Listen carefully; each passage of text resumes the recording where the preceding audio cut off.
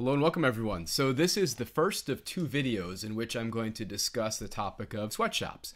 So in the first case, I'm going to talk about this survey paper, a sort of field experiment paper where the authors elicited real consumers' preferences for labeling of goods as having been produced under good working conditions. And in the second video, I'm going to talk about Matt Zwolinski's analysis, philosopher sort of analyzing the mainstream economic view, or providing a defense of the mainstream economic view for sweatshops. Now, the big thing we want to accomplish in these two videos is to firstly use this first paper to kind of think about how actual consumer preferences are shaped around and are activated around the topic of sweatshops, how consumers actually feel in the marketplace. I think that's really interesting and really important. And the second part, in the second video, thinking about Zwolinski's arguments for sweatshops. So the point is, like, you may agree or disagree, you may be convinced or unconvinced by Zwolinski. I'm going to sort of lay a foundation with this video. And then the second one, the big thing is thinking about, well, what are the relevant assumptions? If you agree with Zwolinski, why? If you disagree, if you think sweatshops are bad, all things considered, what are the key assumptions that are made and what are the key assumptions that are missing from Zwolinski's analysis? And there's some really interesting things to explore there. I mean, remember, economics gets us into the realm of sort of positive statements, and positive economics really well gets us to the doorstep of being able to do normative analysis, which brings in values and judgments and opinions. And sometimes people will do something closer to the area of normative economics.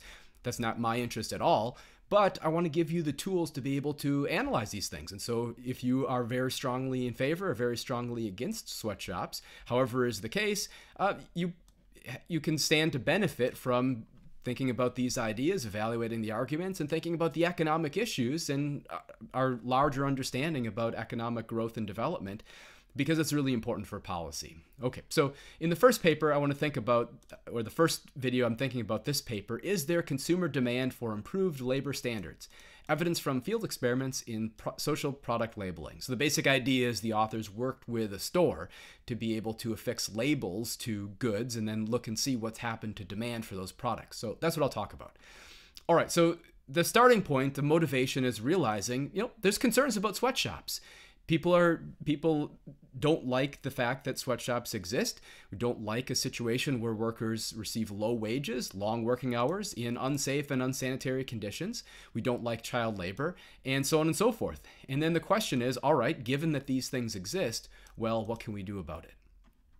All right, so the next observation is the role of labor unions and human rights groups, certainly campaigning against trade agreements that involve firms that hire and contract out what we might consider to be sweatshop labor. And there's been lobbying activities for labor standards and regulation, not just in the importing country, but also in the exporting country. And so this is interesting. The authors observe the fact that, well, an alternative to having some type of international regulation might be some market-based approach involving some voluntary, often third-party certification and the labeling of products by firms that have adopted certain labor standards. And to the extent that consumers care, they ought to favor the goods that are labeled as having been produced under these certain labor standards. Actually, that's sort of in this paper, the working paper I've got with Martin Dufenberg, we're kind of taking seriously the idea that individuals who are consumers in the parts of the world that are buying these products might be able to exercise their preference. We use psychological game theory to in some sense punish firms who are not treating their workers correctly. All right, so anyway, so in this present paper, they conduct a field experiment. So this is going back to 2005, examining consumer responses to the social labeling of products. And once again, very often people like to disregard or discount older papers. I think that's a mistake. So very often the advice might be, oh, restrict your search to papers from the last 5 or 10 years. So by these standards, as I'm making this video now in 2020, we would exclude a paper before 2010. I think that's a mistake. There's obviously been good work that's done previously, and to the extent that there might be some earlier paper that's interesting but has now become outdated, that is now an opportunity to go and revisit and to redo that particular paper later on. How are you going to do that if you don't pay attention to the fact that it exists, right? It's just, I think it's absolutely, I think it's ridiculous that very often students, and sometimes very often like young researchers, are taught to ignore older papers. It's I don't know why we do that. So anyway, so they're in this particular paper, what they've done is conducted a field experiment where they've actually worked with a company to label products as having been produced under good labor conditions, which I'll discuss in a second. As a result, like, what are some of their findings? Well, they noticed that sales actually rose when the products were labeled as being made under good labor standards. Now, that's ambiguous, so I'll have to define what we mean by good labor standards, but I'll talk about that in a second. And in terms of like the magnitude, they noticed, well, demand increased with price rises of 10 to 20% above the unlabeled levels, right? So demand is increasing while price is rising, right? Think about the law of demand. When price rises, quantity demanded falls. Now, for demand to increase, that's a shift of the demand curve. It's not a change in price, right? So if we had just a change in price, that'd be a violation of the law of demand. Well, that's not what's happening here. How can you get an increase in demand here as prices are rising? Well, something else is happening, right? We have to have something other than price changing. Namely, they've activated consumers' taste and preferences for these products, right? So by virtue of having labeled the products, probably two ways we can explain an increase in demand: a rightward shift, meaning a greater quantity purchased at every price, or a higher willingness to pay for a given quantity, is that there's more buyers in the market for those products by virtue of now seeing this label that's going to entice them to buy. Also, this maybe shifts consumer taste and preferences towards those labeled products. So, all right, so that's sort of like basic principles of economics, now kind of getting us up to speed here. All right, so that said, they're observing, well, social labeling, think of like fair trade, or think about organic, or think about, fair labor standards, so on and so forth, has issues. Like, there's some problems. Firstly, consumers have to be able to trust that the labels are what they say they are, right? So we know in the food market, so there's like just regular conventional food, there is organic, USDA or organic labeled food, and then there is food that is just labeled as natural, or all natural ingredients, and so on and so forth. And natural is this sort of messy category that can mean kind of anything. And so consumers are becoming suspicious of that from the context of like the food market. But in general, with labels, there might be a lack of trust. One of the problems is producers have a strong incentive to misrepresent working conditions if they can get away with it. If they say that there's just like good labor practices or fair labor practices or whatever, consumers don't know what that means. Consumers are going to give a very charitable or optimistic view. It might be that the working conditions are no different than anywhere else, or they're maybe even slightly worse, or maybe just a little bit better.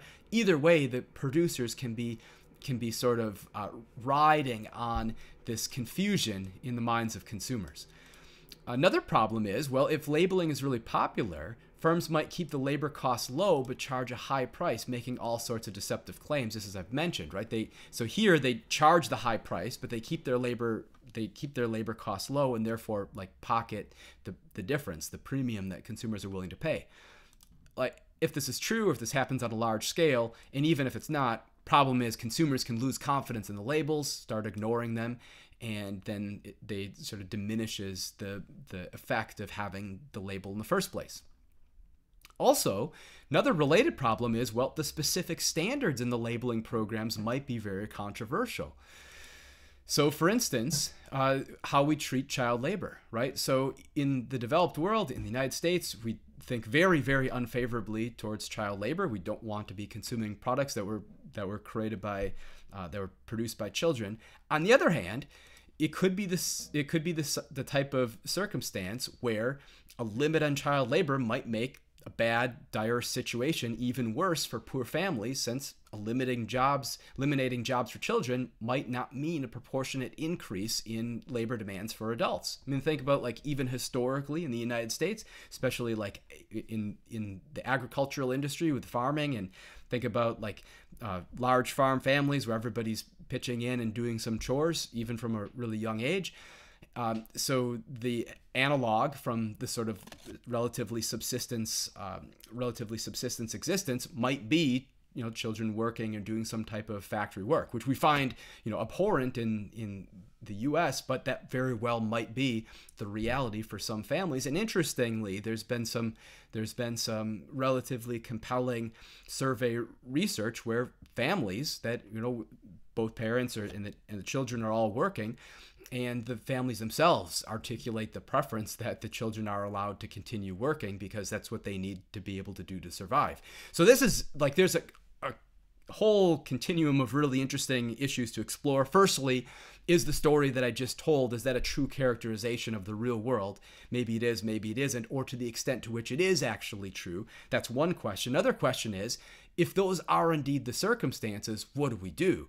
Do we allow a circumstance where children are persisting in labor do we maintain the status quo, or do we try to make big changes, even if the changes are really painful in the short run? I mean, there's a lot of really important issues here, especially the fact that, well, if children are working in jobs, they are not attaining the same level of human capital, in particular education, that's going to serve them well later on in their life. And so there's a whole collection of, so these issues, I just want to kind of put these aside. I just want to point out, well, people across the world take very different views towards child labor. And so that's kind of an issue in terms of like, well, do we think this is something that's overall making people better off or worse off? How do we feel about it? Okay, so it's messy, right? It's really messy. All right, so another thing is, well, importers and retailers might skim too much off the top, take a big cut of the premium that consumers are paying for labels, right? In other words, this becomes a very inefficient means of directing aid to developing nations, right? So if we think about this as a way to be able to transfer wealth and to be able to make those who are least well off better off, there might be more effective ways than just these labels in terms of like how much of that contribution actually is benefiting those who are the worst off. All right, so the fundamental reason for being wary of labeling is, well, maybe consumers simply don't care enough. And so this is often suggested, maybe people care more about their own budget, their own wallet, than they do about the circumstances of people on the other side of the world.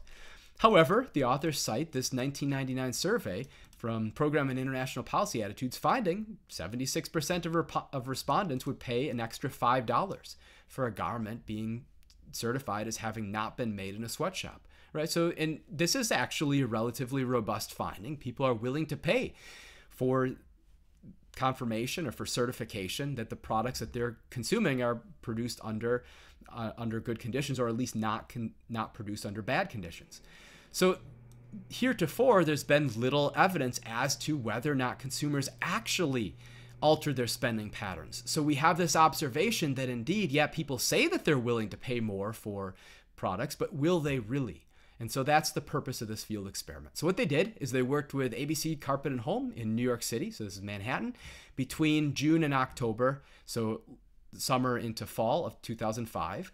There's a large, volume of customers per week, 22,000. So that's bigger than a lot of bigger than a lot of cities and small towns, right?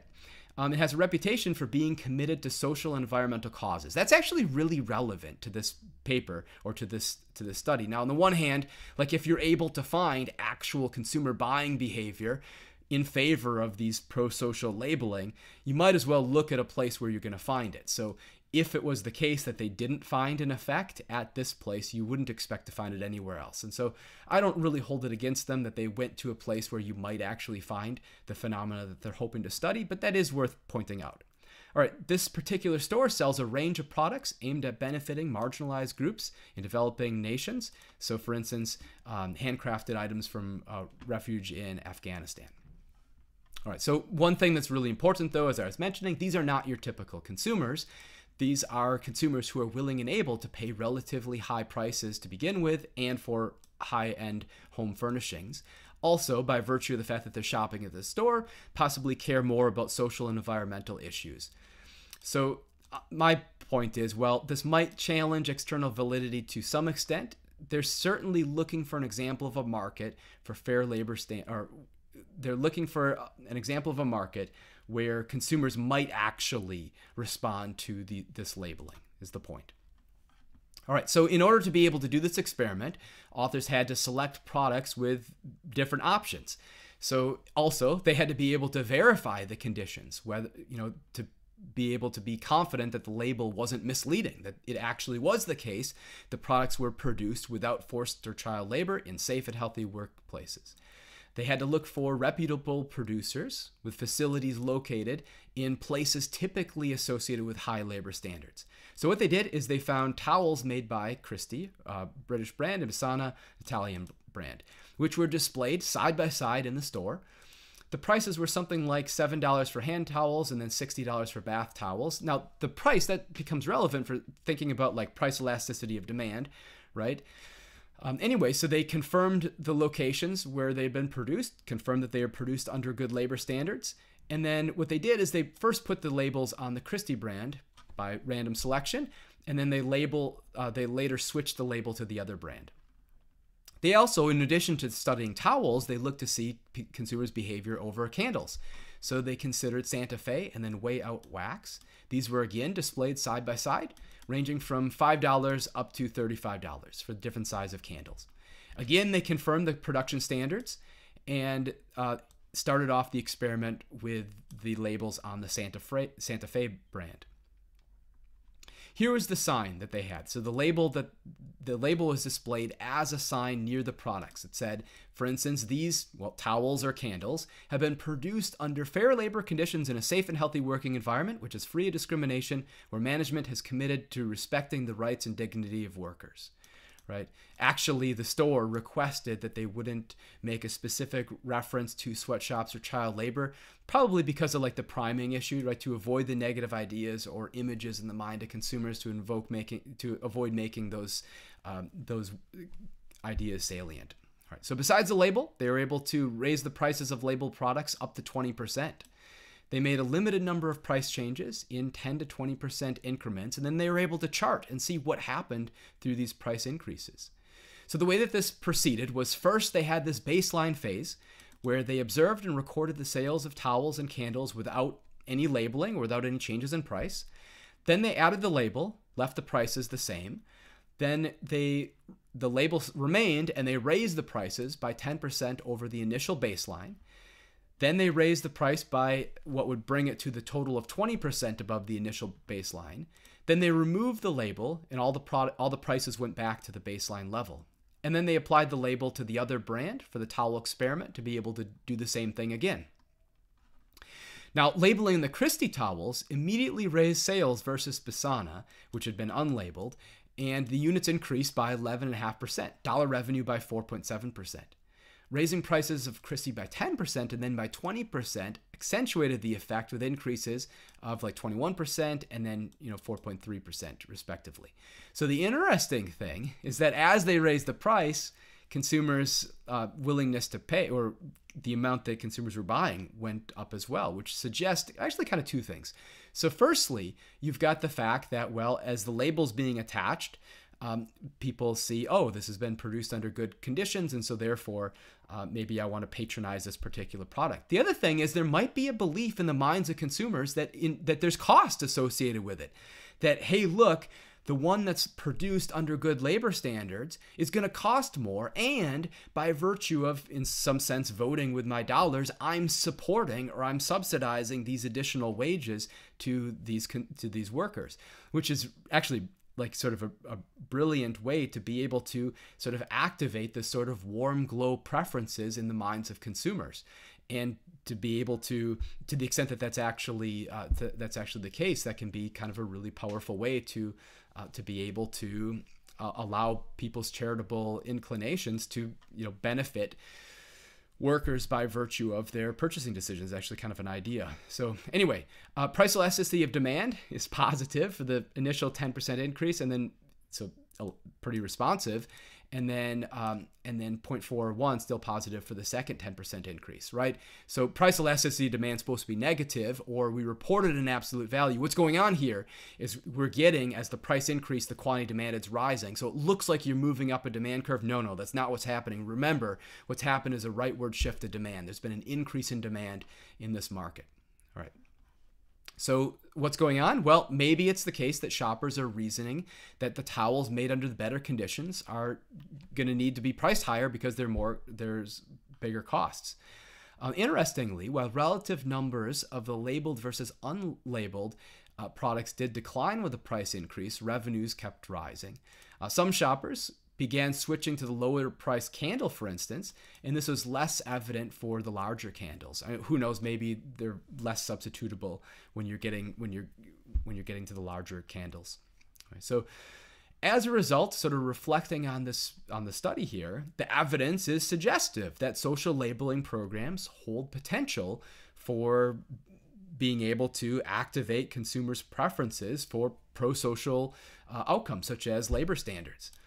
As a result, they found, well, sales rising, demand increasing, given, even in the circumstance where there's a price increase. Reflect on this, like what's going on here is interesting, and we might wonder, why don't other firms do this? Why don't other firms do the same thing? Well, the first issue is, well, it's difficult to get credible and substantial social labeling initiatives in place, right? You have to have cooperation with some independent humanitarian organization to be able to certify. For it to be valid, for it to be legitimate, there's got to be some type of certification, and that's hard to do, especially across many products.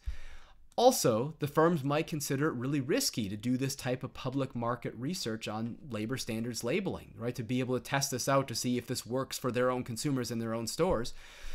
Here's sort of some insight into that riskiness. Several firms declined to participate with the authors of the study because they couldn't actually vouch for the labor standards in all their factories and couldn't afford negative publicity if journalists or activist groups got attracted by these experiment labels on only a few items and then use that as an opportunity to target them for the lack of labels on other products. And so, I mean, that was a concern in 2005. In 2020, I would imagine it'd be very difficult to redo this field experiment, would be my guess. All right, so the label placed on Santa Fe, well, there's an increase of 26.2% in units sold, 7.7% in dollar revenues, raising prices by 10 and 20%, just like the towels, accentuated the effect.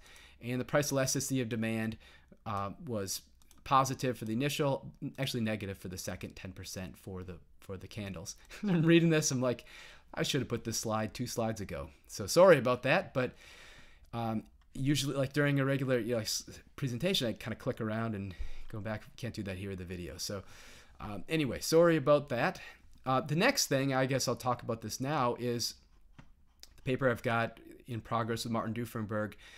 This is using psychological game theory, in particular reciprocity preferences, arguing that reciprocity sentiments in the developed world amongst those buying products can be used to alleviate sweatshop conditions. And the basic idea is we take a model of sequential reciprocity and apply this in the context of a market where you have consumers who are buying products from firms who hire workers. And to the extent that consumers are aware that the workers are not being adequately compensated, we might expect that consumers will avoid buying products from those firms. They'll be unkind to firms that are being unkind to workers. Now, this is interesting. So the paper that that the model comes from is Duffenberg and Kirstiger. It's a sequential reciprocity equilibrium. So they introduce that in the context of psychological game theory between individuals, one-to-one. So if you're kind to me, I'll be kind to you. If you're unkind to me, I'll be unkind to you. And this is sort of a model of belief-dependent preferences. What we're doing in this paper is we're introducing a third person. So we're saying it's not possible for the sweatshop worker to have any type of reciprocity with the firm that's by nature, by definition of being a sweatshop worker. It's not really possible for the consumer to interact directly with the worker. However, the firm interacts with the worker, the consumer interacts with the firm, and so you get this sort of indirect effect where the reciprocity can be transferred. So if a consumer views the firm as being unkind to the worker, then the consumer is going to be unkind to the firm by virtue of just like not buying their product. And so anyway, it's kind of an interesting paper. Looking forward to sort of finishing up, but anyway, it has to do with applications of psychological game theory, in particular belief-dependent preferences. And that's something interesting to discuss. I'll bring that up a little bit later in the course. All right, so I'm going to conclude this video here. This is part 1 of the Sweatshops series of lectures. Part 2 is going to be thinking about Zwolinski's contributions to thinking about arguments in favor of sweatshops. Okay, so I'm going to go ahead and conclude. I hope you enjoyed the video. I'll see you in the next one.